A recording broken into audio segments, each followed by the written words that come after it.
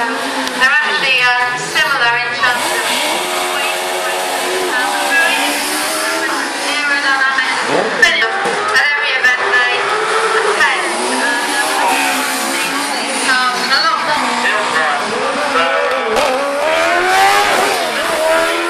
Go out there, enjoy what you're